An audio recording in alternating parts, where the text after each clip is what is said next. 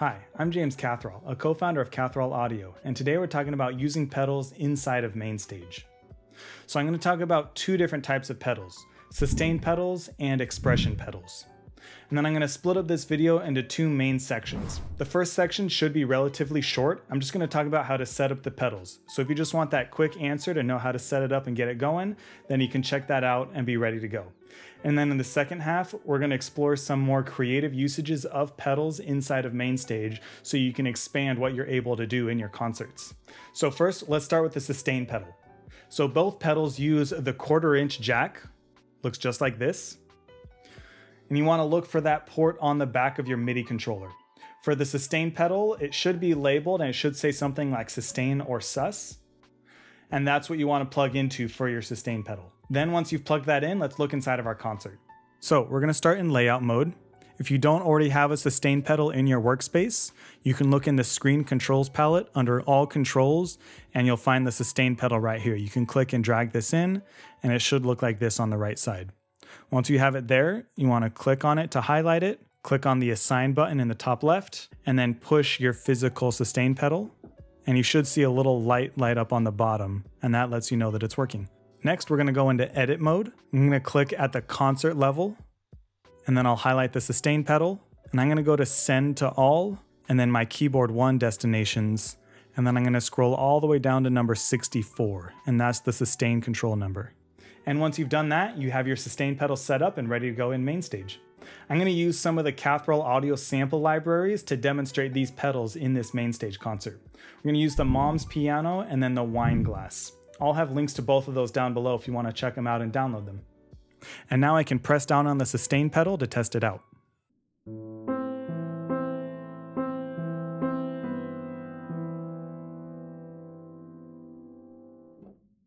So there we go. That's how you'll set up your sustain pedal in MainStage. So that's the easy part. Problem that most people run into is with the polarity. So what that means is sometimes you'll plug in your pedal and then MainStage might flip the pressed and then the unpressed state of your pedal. So it might think that it's pressed down even if you don't have it pressed. And then if you do press it, then that's when it'll lift the pedal. And that'll happen because your pedal is basically only sending two messages. It's sending a 0 or a 127. The 127 means that the pedal's pressed, and the 0 will mean that the pedal is lifted. And between the pedal and your keyboard, especially if they're made by two different companies, then those messages can get confused and then it'll get mixed up by the time it gets sent to MainStage. So let's talk about a few different methods you can use to flip that polarity. I have some pedals I've tried out here and tested this with to see which ones work the best. I'm going to talk through 3 different methods, and you can try all of these to see which one works for you. So for method number 1, I'm using an M Audio keyboard, and some other manufacturers will have it set up this way as well. But in the manual, it says that when you plug in the pedal, it's going to assume that as soon as you plug it in, it's in the off state. So whatever that message is when it's plugged in, it's going to know, okay, that's the off state.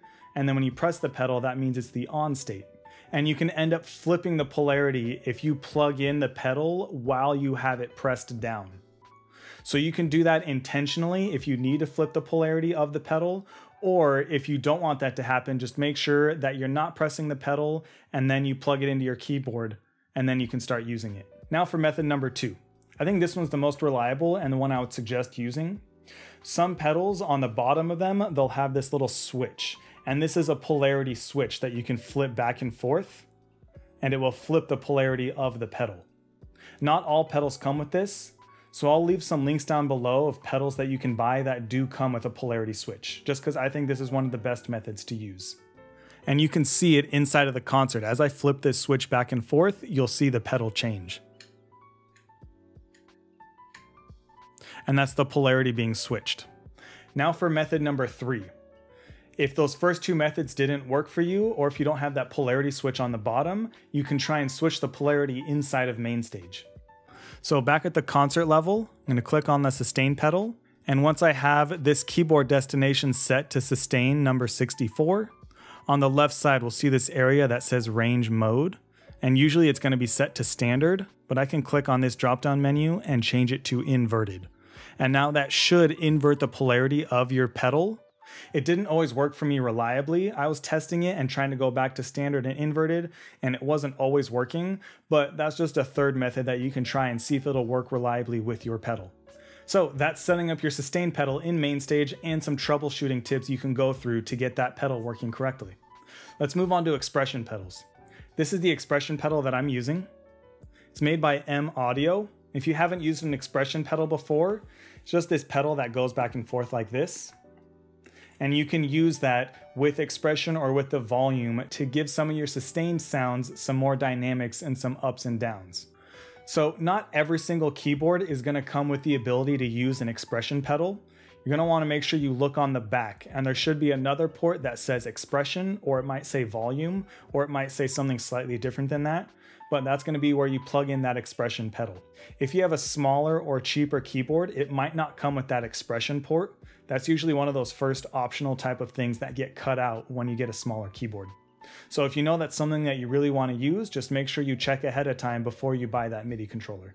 And now let's look how to set that up in our concert. So to drag in the expression pedal into your workspace, you want to go to the screen controls palette and then all controls, and down here where it says foot pedal, you're going to click and drag that in, and it'll look like this one on the left. Once I have it in my concert, I'm going to click on it to highlight it, and then I'm going to go to assign, click on that button, and then I'm going to move the physical controller with my foot. And now it's set up. I'm going to unclick that assign button and go into edit mode. So with the MIDI controller that I'm using, by default, it's set up and wired to use CC11, which is the expression.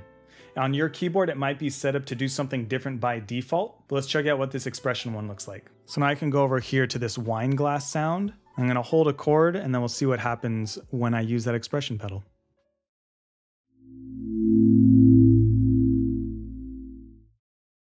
So as you heard with that, that range was pretty extreme.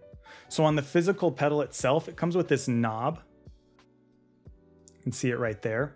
I can twist that knob to change the range of the pedal. So if I move it one way or the other, then instead of going from 0 to 127, I can make it go from like 50 to 127. I don't really like using this knob because I think it's pretty inexact and I can't really tell exactly where I'm going to be depending on where I have it twisted. So I like to do that inside of MainStage. If I go to the concert level and then click on this pedal, I'm going to go to send to all, keyboard 1 destinations, and then I'll keep it on expression. And now on this left side, I can see the range maximum and range minimum. So that's where I can change how the pedal functions. I'm going to change this top number to 100 and then this bottom number to 50. And now if I go back to that wine glass and you look at this expression knob on the right side, you can now see that even though I'm at the bottom of the pedal, it stops at 50. And then I go to the top range of the pedal and it stops at 100. So I think that's a really important feature inside of MainStage, because when you're using these pedals, especially this one that I'm using, it doesn't really have any resistance to it. It's way too easy to be able to move it from one end to the other. It makes it easier to change the range of the pedal instead of having to train my foot to be able to go to the exact spots that I needed. I think that's just way too difficult. You can also go back to the concert level and see how we can change this pedal. So back here at the concert level, if I click on the pedal, instead of doing expression, I can change this to do volume, which would be like the faders, or I can have it do modulation if I want it to act as a mod wheel, or any of these other numbers that I want to use. Typically, I'll just leave it on expression. One thing to keep in mind with the expression is that with all the stock MainStage sounds, it'll basically just change the volume. But if you're using a third-party library, then it might end up actually also changing the timbre of the instrument as well. All right, so that's the basics of how to set up a sustain pedal and an expression pedal inside of MainStage. So now let's start talking about some more advanced usages. Let's start with the expression pedal. So we had talked about changing the CC number here at the concert level, but now let's see how we can use this pedal to do things outside of just CC numbers. So at the concert level, I'm going to change this to same as input.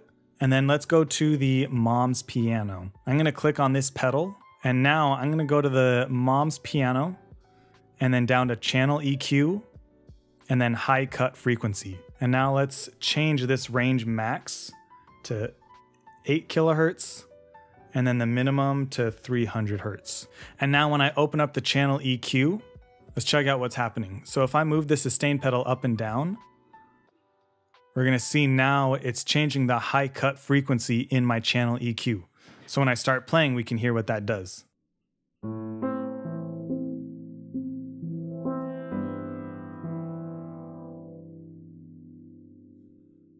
So that was just one use of it, but that gives you a lot of control over that expression pedal, and you can even change it for each different patch. So as you go through your different patches of your concert, that expression pedal will end up affecting different things of your channel strips. Next, let's talk about the sustain pedal. So you can use it as its normal function as a sustain pedal, or what's really common is you can also change it so it acts as a patch advance button. Let's see how we set that up. So at the concert level, I'm gonna click on the sustain pedal, and I'm gonna go to this actions area, and I'm gonna change it to next patch. So now every time I press the sustain pedal, it's gonna advance through my patches. And that can be really useful, so you can still use both of your hands to play two-handed parts on your keyboard, and then you can use your foot to switch through the patches. And finally, let's talk about one last scenario. So let's say that you're using your sustain pedal, but you don't want it to act as a sustain pedal on every patch, or even on every single channel strip. Let's show how we can block it and get more particular about what that sustain pedal is going to be used for. So on this first patch, I've added a full string sound along with the mom's piano instrument. But I only want the sustain pedal to work on the full strings. So I'm going to click on the mom's piano, and I'm going to go to MIDI input. And then on this right side in this empty window, I'm going to click this plus button. And on the left, this is the control that I'm going to want to block. So I'm going to click this drop down menu, and I'm going to scroll down to sustain. And then on this right side where it says output controller, I'm going to change that to filter. And that's going to block it or filter it out so it's not listening to that sustain message. So now we'll see my sustain pedal is still working. You have it right there. And when I play a chord, the mom's piano will not sustain, but the full strings will. So as you saw there, as soon as I pressed the chord and lifted the keys, the mom's piano stopped, but the full strings kept sustaining. So you can use that to really fine tune and control what's going to be sustained and what's not going to be sustained. And there you go. That's how you set up pedals inside of MainStage. I think that second half where we showed some of the more advanced usages of pedals is what I really love about MainStage, is you can really get in and have a lot of control to fine tune exactly what you want to do, and you can really get creative with how you're using even just something like a pedal. Often I'll get questions from people asking me what kinds of things you can do in MainStage, or they'll tell me what kind of things they normally do with their keyboards, and then they want to see if they can also still do that inside of MainStage. And usually the answer is basically always yes. There's really not a lot of limitations. There's only been like really rare specific cases where I've ever really had to outright say, no, that's not really something that MainStage is built for. It's pretty wide in its application. I mean, I've even seen people use MainStage to do things like lighting effects in their performances. So I think it really only gets limited by your own creativity and what you're able to make happen inside of your concerts. All right, and that's our video. If you liked this, give it a thumbs up. Make sure you hit that subscribe button. If you have a MainStage topic you'd like for us to cover in a future video, leave a comment down below, and we'll see you in the next one.